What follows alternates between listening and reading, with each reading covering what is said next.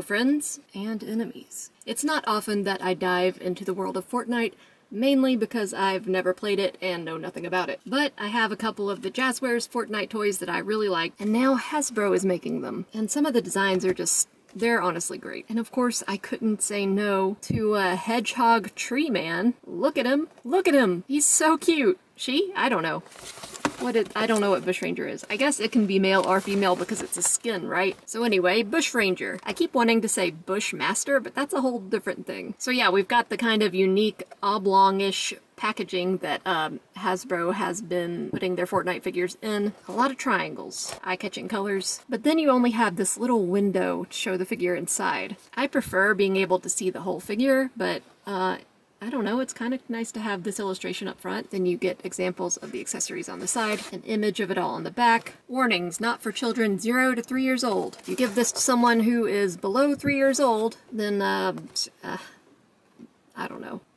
This guy will throw an acorn grenade at you or something. I guess they're pine cones. I'm really on top of my game today, just totally on the ball. And I guess this little sticker is to make sure you know it's not a bootleg. I don't know what this QR code does.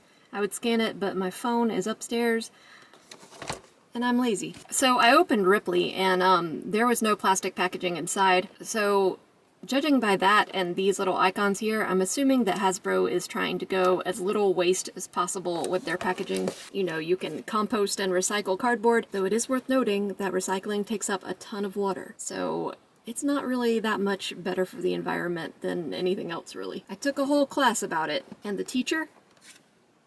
Bushranger. No, I'm just kidding. It was really a class in college. So, let's open him up. You may not know this about me, but I am a big fan of hedgehogs. Not Sonic the Hedgehog, just like, you know, the animal. They're adorable, and they can really do no wrong. At least in my eyes. I mean, I say hedgehog, but I'm not really sure what this thing is supposed to be. I assume hedgehog, because its face looks like a hedgehog. You've got the accessories wrapped up in wax paper. They seem to be in one piece. I'm not gonna lie, he is so cute. Just that little face peeking out from between the leaves that make up his head, and then the leaves traveling down that make up his body, and then these little birch tree stick legs and arms. So adorable. He's got a little bandolier of pinecone grenades, which is just excellent. The rubber is soft to avoid being spiky and abrasive. Even on the limbs, it's soft. He looks spiky, but the possibility of him actually stabbing and hurting you is pretty low, much like a real hedgehog. These parts here, though, are actually pretty sharp. If you are giving this to a 0 to 3-year-old, have them watch out for this. You shouldn't, though, because it's illegal. Remember what I said about the grenades. Kind of a simple color scheme on the arms and legs, just a little birch tree pattern. And it's not filled in some areas, and I don't know if that's intentional or not. It seems to be a lot of areas, so I'm assuming it's intentional. And then other areas, it's a little sloppy, like right here on the elbow, or right here where you get a little smudge right above the wrist. But that does not bother me. He is a nature thing, and nature is infamously messy. You've got a much more detailed paint scheme on the leaf parts of his body, and even that is fairly simple. Just with the solid green, and then it fades out to this darker blue-green at the bottom. You've got some yellow-green around his face, and what a face it is! Look at that. One of the cutest things I've ever seen, honestly. When I saw that this was announced, man, my accent really came out for a second. When I saw, I was so excited, just because he's so cute, and then I waited forever. It seemed like forever. Waited forever for him to come out, waited forever to find him, and then finally, he was on Amazon. So cute. Okay, I'll try to focus on reviewing him instead of just talking about how cute he is. Simplistic in a few places, messy in a few places. Like I said, that does not bother me. Still an excellent looking boy. Or girl. Not much articulation in the head because it's a leaf tree hedgehog thing. I believe this is a ball joint up at the shoulder. We've also got a hinge on that. Double elbow, but the forearm doesn't really allow the double elbow to go in all the way. It's fine with me. He can still bring his arm and his forearm really close together. And like at the shoulder, another ball joint and swivel at the wrist. We've got swivel at the waist. Yeah, we've got a little back and forth at the waist too, but not much. His leaves are pretty springy, so they want to kind of keep him in one place. And then this leaf skirt is going to get in the way of leg movement. But even so, he can arc out pretty far. Back, double knee, and the only thing from keeping his leg collapsing in all the way is his actual body. Along with that, we've got a twist on the leg, we've got a twist at the shin, and ball joint and up and down on the ankle. So yeah, maybe not much in the way of torso movement for this one, or head movement, but his limbs are pretty limber. I went there. I also love the detail of his elbows and knees being this birch tree eye pattern. Super cute and fun detail. He's got these great little grenades across his chest, very nicely sculpted, hit with just a touch of metallic paint, a little bit of metallic paint on the buckle here too, and what can I say about the face that I haven't already said?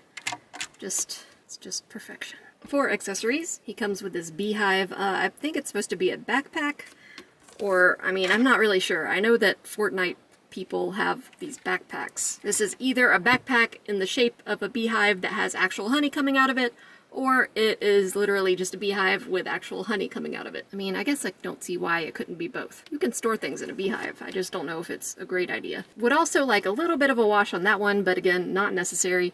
And I do love that the honey leaking out is kind of metallic looking. I just picture him doing the, you know, like in the first BioShock game, you have the attack where you can shoot out bees from your wrists, because why not? I just picture him...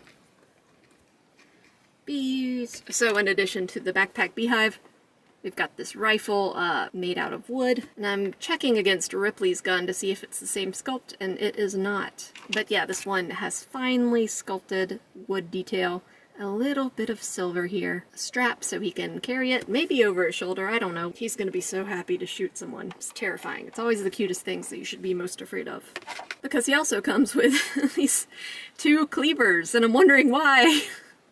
Why does this adorable hedgehog thing need these giant cleavers? I guess to hack through more beehives, because these also have honey on them. Once again, very minimalist color scheme. I actually don't care that there's no wash on these. I don't know, I just like the boldness of them. I'm picky about stuff.